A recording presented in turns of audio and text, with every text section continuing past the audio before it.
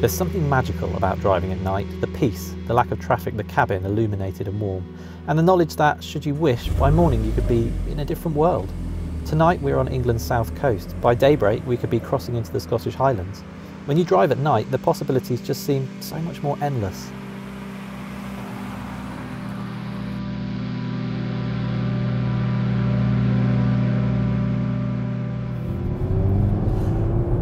Tonight's jaunt, though, is not about the destination so much as the journey, and so we're going to stay put on what I actually rate as one of the best driving roads in southern England, and we're going to do it in what is, on paper at least, a very special car. Welcome to night driving in the Volkswagen Golf R 20 years.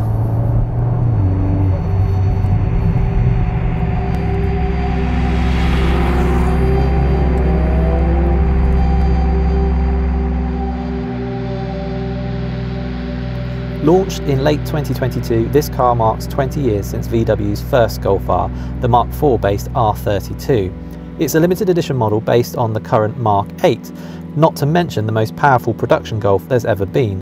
And it follows what is now a long line of Golf Rs, including the V6 engine Mk5 and the 4-cylinder Mk6 and Mk7. You can find lots of examples for these for sale on CarGurus.co.uk and our sister site pistonheads.com. So how powerful is the most powerful Golf there's ever been? Well, it's 328 horsepower, and that's up from 316 horsepower that you get in a standard Golf R. Now, of course, these sorts of power figures have come an awfully long way in 20 years. Take hypercars, for example. 20 years ago, a top-end hypercar, what, a Carrera GT, a Pagani Zonda, 600 to 800 horsepower. Today, you've got Bugatti Chirons and Rimacs with twice that. And so in that context, actually, a Golf's horsepower has not come on as far as you might think. The Golf R32 20 years ago made 240 horsepower and it could get from 0 to 62 in 6.4 seconds.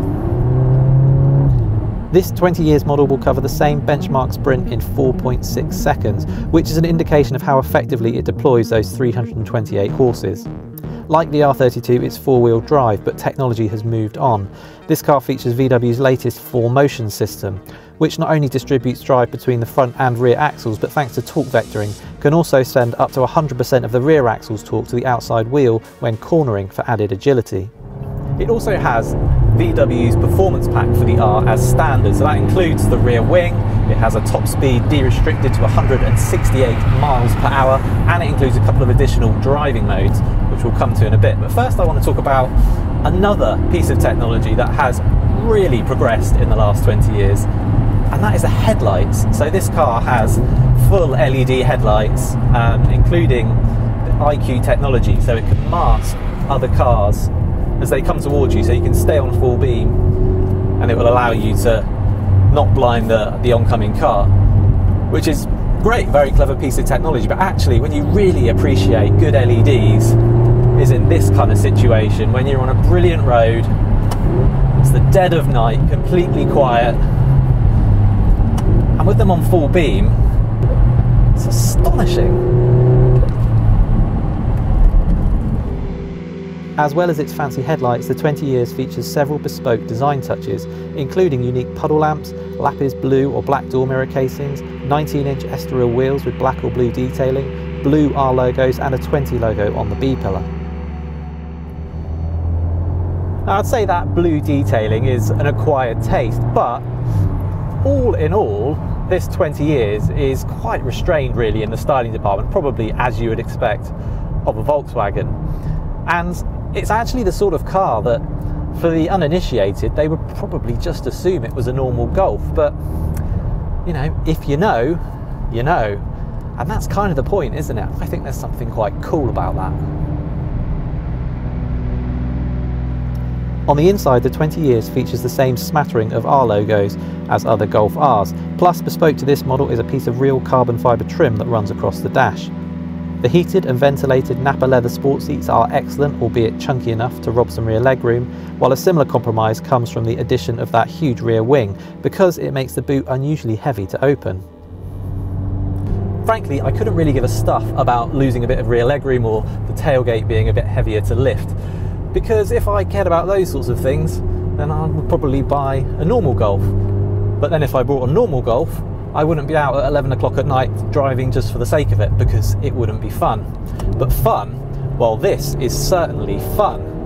But what is it that makes it fun? Because actually one of the things about the Golf R that's so great is its breadth of ability. So if I start going into these driving modes here, and I go into comfort, everything settles down, the ride is quite cushioning. This has got the optional adaptive dampers, but it's fine. It's a very nice everyday car. The engine, it's got power there, but it's a bit lazy. You've got to wake it up to get going. But then if you want it to be fun, well, then you press the R button on the steering wheel here and it will flick to race mode. But then it's fun, but actually a bit too firm for British roads. You could have drift mode, and I bet that would be really fun until you stuffed it into a hedge. Or you can have special mode. This mode is set up for the Nürburgring, so what this does is effectively gives you softer damping with everything else set to full attack. And then, well then, the Golf R 20 years becomes really quite an involving car. On the engine front, VW has not only remapped the 4-cylinder 2-litre turbocharged petrol unit for more power, but has also tinkered with the throttle body and turbo so that they effectively remain primed for action when you lift off the throttle, all with the aim of improving throttle response. Let's talk a bit more about the engine then. To get the extra response that the changes yield, you need to be in either race or special mode, but that's not really a problem because special mode is actually so good that you will probably spend most of your time in it, and you really can feel the difference in the response. This car coming on and off the throttle, I mean, it's awesome. It's really awesome. And they've also worked on the gearbox for this, so you get punchier shifts in these more extreme drive modes to give a bit more drama, a bit more emotion. That word actually comes up with this car, emotion. It's almost as if Volkswagen has been perhaps a bit chastened by people saying that the standard Golf R is a bit too grown up, a bit too much of an all-rounder. A bit like McLaren used to be. The cars didn't have emotion, people would say. And so there's other little bits. So there's the gearbox being a bit punchier, there's the throttle response, there's also a bit more engine noise once you go above about 4,000 RPM. And there's even a mode called emotional start, I think it's called, which basically when you start the car, it holds the engine revs a bit higher, around 2,500 RPM. The idea being, it just gives a bit more drama, a bit more emotion. Yes, you heard that right, and yes, it does seem a little bit strange that a brand so heavily invested in electric motoring has also just engineered a mode into one of its ICE cars that deliberately burns more fuel than needed. But that's sort of the point, isn't it? Because, well, let's face it, we're coming to the end of an era for cars like this, and so cars like the Golf R 20 years, building the most powerful Golf there's ever been, it's a bit like a last roll of the dice, isn't it, for these manufacturers, for years. These fast cars have allowed them to really demonstrate their emotion, their passion. I mean, let's face it, if Toyota is out there building incredible drivers cars like the GR Yaris and the GR86, then why shouldn't Volkswagen? Why shouldn't everyone? Let's enjoy it while we still can. How about the price? Well, VW charges £48,250 for the R 20 years, which is a premium of £5,400 over a standard Golf R. Incredibly, that price doesn't include the dynamic chassis control adaptive dampers either, which are an extra £850, while a reversing camera is another £320. So what we have here is a £50,000 Volkswagen Golf. You probably couldn't have imagined that 20 years ago, could you? But then, I don't know, in 2023, it doesn't sound that crazy in some ways. It's the same price as a Honda Civic Type R, which, yes, is a better car in most regards. But still, £50,000 for what you're getting. When you compare it with something like an electric SUV, many of which are £50,000, I think for the amount of engineering you're getting in one of these 2023 hot hatches, whether it's a Golf R 20 years or a Civic Type R, it almost seems like good value. Well, let's put it like this. You're not likely to be getting in your £50,000 electric SUV to go for a drive just for the sake of it, no matter what time of day it is. But in one of these, you are. And it's not just day either. You should be driving them at night and making the most of it. What would be your perfect night drive? Let us know in the comments, car and location. And remember to like and subscribe to this channel, as well as heading to cargurus.co.uk to find great deals on your next car.